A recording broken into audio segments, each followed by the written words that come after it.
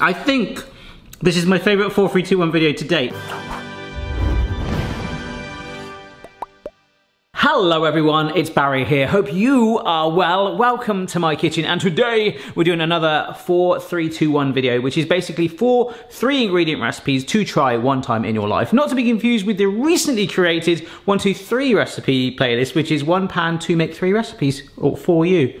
If you don't know what the concept of this recipe is, and we're getting started straight away because we've got quite a bit to do today, it's basically we should have 12 core ingredients, and for each starter, main and dessert, I'm preheating my oven to 200°C, by the way, fan.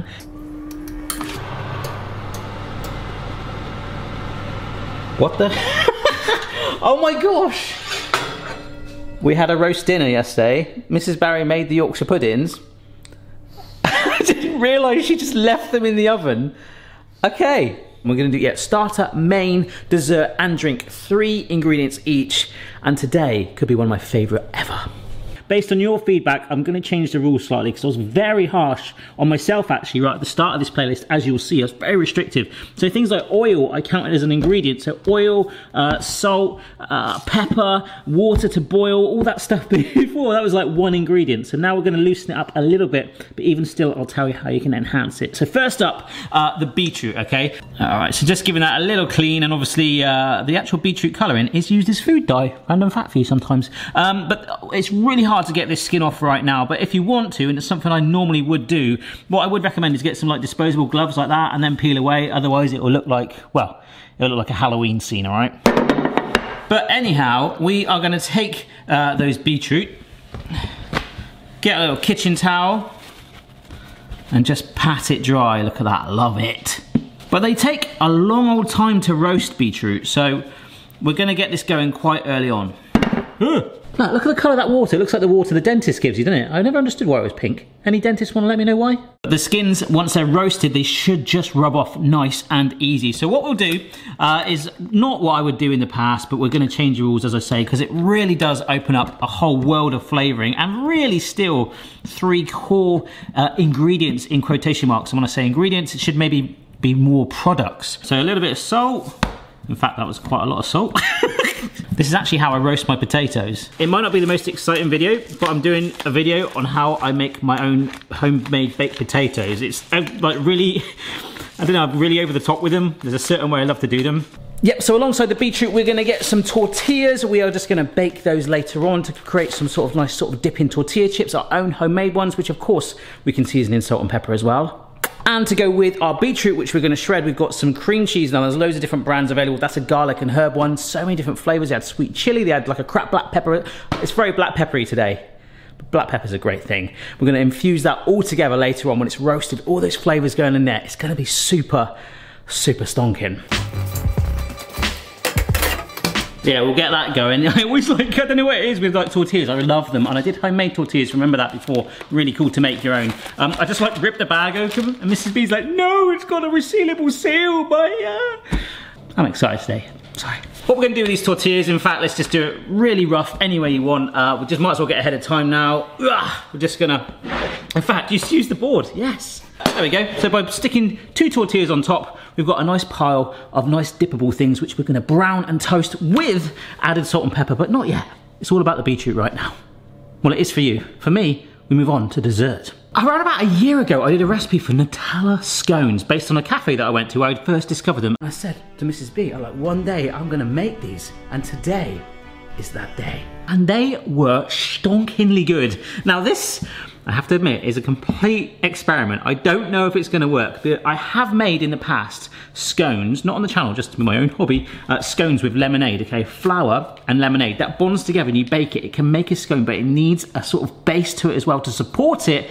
And that base is gonna be Nutella today, or Nutella. I don't know if this is gonna work. We're gonna do our best, and that's all we can in life, folks. We're gonna just do our best. 300 grams of flour. So it's normally 3 parts flour. So if we go for that, we're gonna go for 100 ml of lemonade. So if it's 3 cups of flour, you wanna do 1 cup of lemonade and 1 cup of Nutella. So about 100, maybe 120 grams of that, all right? I'll type it up, it'll make sense. But let's see if it works. Oh! 100 ml. But I say the great thing about this is you can add more flour if you need to. We will do anyway to help dry it out when we're rolling, but just keep a lot to one side. It's basically your saviour. So I'm not even going to make a wow! Okay, I'm not even going to sieve the flour, we're just going to go rough. But we won't get too excited and shove the Nutella in just yet. We get rid of that lemonade-y cloud, and you can see it's starting to absorb in there, alright? Shake what your mama gave you. Good girl. So, 100 grams of Nutella. Yeah, about half the tub like that. And of course, as this is one of our 3 ingredients, if these scones work, damn right we're going to wedge it in. My ear is nearly in the bowl. It's not, right? I'm going to serve them with the Nutella in there. Oh. Alright, what I'm finding, folks, is you don't actually need to add any more fluid to it. You've just got to kind of knead it through. And if we don't make it perfectly, we might end up with marbled scones like that. I'm not sure. I might actually keep it like that because that looks blooming awesome. But as you push it through more and more, it does spread. But do you know what? I quite like that. That's pretty cool. Actually, let's stick with that. What have we done? I'm gonna go fairly thick. I mean, with the self-raising flour, it will rise. Okay, all right. So I can probably reuse this and get another 2 there. Look at that, we're making marbled scones. Obviously, this is the British style scones as well. Can we just agree that no matter what happens, that they look pretty darn awesome indeed? Marbled scones. I mean, I've never heard of that before. Have we just fluked this by accident? Have we created a viral sensation? But they go in for approximately 15 minutes normally. And this one, we will start to turn the heat down now by about 20 degrees. Otherwise, the tortilla, you'll put it in there and it'll basically burn. And the other thing I should have done before slicing it is put oil, salt and pepper on it. Unfortunately now, I need to do that individually with all the triangles. It's so much easier if I didn't slice it yet. But again, I wasn't really gonna do this, but you know, this is these extra rules that I can do now. Just a little bit of oil, a little bit of pepper. You see that grip into it? Both sides. And the same with an unnecessary salt bay. So after much unnecessary salt baying and peppering and all that stuff, we've got a nice selection now. I'm gonna get the same tray out of the oven with the beetroot on there, because even if some of the oils and the juices from the beetroot hit that, you could stain it as well. Do you see how we just make it up as we go along? And that's what it's all about. And on that subject, those scones are looking phenomenal. Oh, look at that rolling around like a tennis ball. Lush. Right, let's try and find some space for these. But those scones, folks, let me tell you, they have puffed up, they've held their shape. All we want to do is get them nice and firm now. You probably can't hear that because of the oven, but the beetroot is making the sound of a small bird. Let's get it back in the oven for about 10 minutes. 15-minute timer has just gone off on the scones. They should be done. Hey, hey. Remember, they're going to be a little bit delicate when they're hot, so don't move them straight away. Especially with the Nutella in there, it's going to be warm. Let these cool down. They've got a good height on them. They look, I love the marbling. My word, we've done it. Oh, speaking of done it, literally, they should be done too. Oh, shabba dabba ding dong. Wow. That's what we want, just slightly browned. Nice little bit of puffage in there as well. We all like that. The pepper, the intensity of that. Oh, the flavor's gonna be so good. These need to cool before we whiz them up. They'll be softened. We need to get that skin off.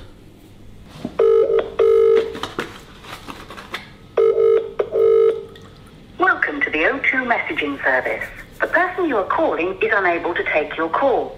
Please leave your message after the tone. To re-record your message, key hash at any time.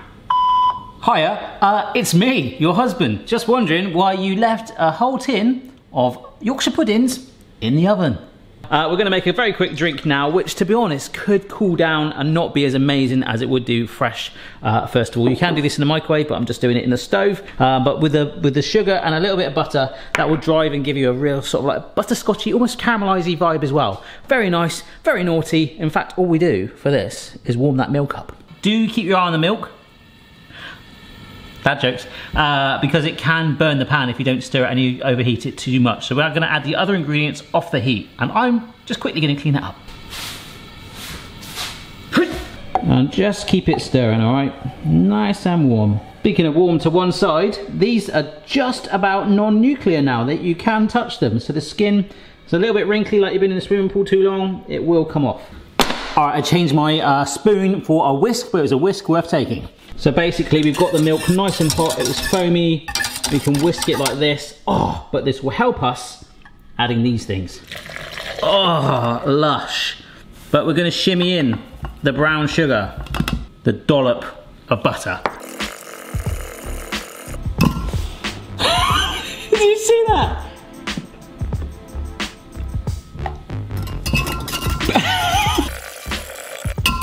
Keep it warmed, serve it immediately. Right, for the final one, this is a pan. Oh.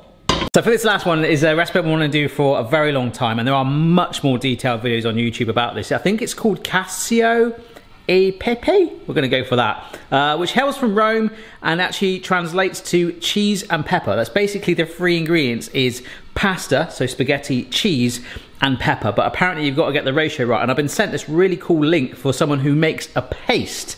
So rather than just dumping the cheese in, letting it melt, apparently making a paste with the cheese and the pepper, which I found really interesting, can help. And we put it in water as well. So that's what the water's simmering, that was from the milk. This one is just simmering just to bring up so we can get our spaghetti cooking. But let's look at the cheese and the pepper. All right, so apparently we're using Romano cheese, which originates in Rome. But I forgot, we haven't finished the beetroot yet. We're very nearly there. Let's go back. So here is the beetroot, looking a little bit Jurassic Parky, but there, look, see how the skin does just peel off really nice and easily now? Ah. All right, so what we can do now, oh my gosh, is just, especially this bigger one, that is a gigantic beetroot, and you can still see, look at the heat that's coming off of it. It's going in with that flavoured cream cheese, which seems like ages ago. Boom, this is gonna help loosen it even more so. The cream cheese should be at the bottom. Oh, it's gonna be a super smooth roasted beetroot dip. Okay, so back to that pasta. We need to apparently freshly grate this nice and fine. So that's what I'm doing. This is a big 170 gram block. So there's no cream, no olive oil, anything like that going in here. The pure flavour is from the cheese, the pepper, and the pasta, and some of the pasta water. And that intensity is coming from the pepper mainly. So freshly cracked pepper apparently too. And a good tablespoon of that. So this might take me a little while, but that's going to give it the heat, isn't it? And I guess we can use more cheese and pepper to season it, but the seasoning is the sauce. So now apparently we add cold water to make it a paste. This is the technique or the trick that someone's told me on the recipe I've been sent, all right? Using the cold water prevents a clumpy separated sauce since the cheese won't start melting until it hits the hot pasta. Okay, so that is some ice water, 80 mils of that. And what we do is add that in there and we're gonna mix it together. This is strange. But then what it does is tells me to press it against the bowl like that to get that pasty sort of, there you go, yeah. Looks a bit fluffy there, a bit mashed potatoey, but when you press it against there, you can see, okay, I don't know what this is gonna be like. I don't know if I'm gonna be able to do this because it's like a full pack and I never really do it with this, but someone once taught me if you twist it like that, hey, that's pretty cool. The pasta should cook fairly evenly. That water was just coming to a simmer. So we're gonna cook that to al dente. And the paste is just sat there. Woo! Apparently, we'll pour this into a big old bowl. Oh, let's put that onto the hot ring. Okay, look at that paste. Get that right on there. What we do is we work it together vigorously now with 2 forks like this, and that's gonna hydrate it. The heat is gonna loosen up that sauce. Should go creamy in a minute. Oh, can you see that? It's starting to happen. That's amazing. But apparently also to get it going, we can add, wow, this has gone from like 0 to 100 miles an hour. Like a tablespoon just at a time. Apparently just a couple of tablespoons of that, but apparently it's best served immediately, and you can probably see why, because that's got that gooey, I just want to break that down a bit. Yeah, that's what we're doing, those clumps there. Oh my gosh, this is lush.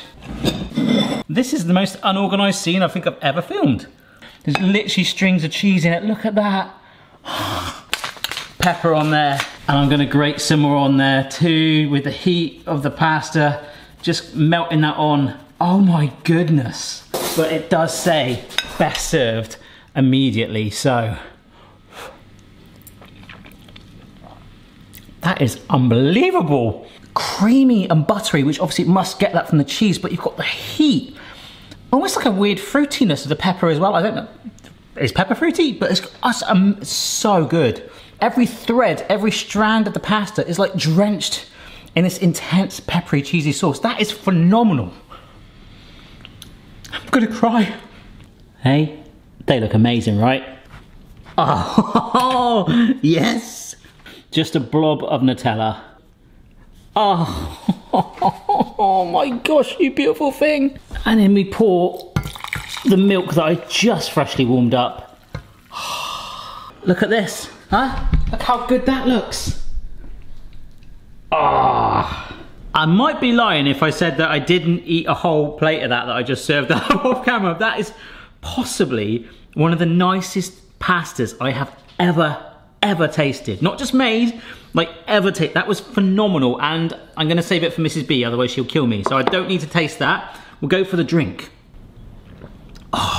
Warming, sweet, that little butterscotch vibe in there. Needs a little bit of that cinnamon on there or something, just to give that extra autumnal vibe, but something delicate and kind about it, like me. And we've got our starter, the dip, our seasoned tortillas, salt and pepper infused, and this. I don't know what this is gonna taste like. There's a calmness to it which the cream cheese brings with the flavouring as well, but then there's the intensity of the roast of the beetroot, but of course you could play around with that and adapt that, add more beetroot in if you want it more intense. And you gotta finish with this thing. You normally have one half at a time. It's polite. I don't care. Oh my gosh. I think this is my favourite 4, 3, 2, 1 video to date. This is so, like, all of this is amazing. But on the playlist to date, we've done some other crazy ideas, so do check it out, have a marathon, put on your sweatband for that. Don't forget to subscribe for regular videos and food fun, and I'll see you next time. Wow. Check your level, player. No matter what your style, the kitchen's for me, Simon's moustache, goatee, maybe all three. Those of you that follow me on Instagram will see that Phoebe's made this as an art project. She had to make something giant, and obviously I actually did giant food. We did do a giant Oreo years ago. I literally keep walking past it and want to eat it. It's amazing. Fair play.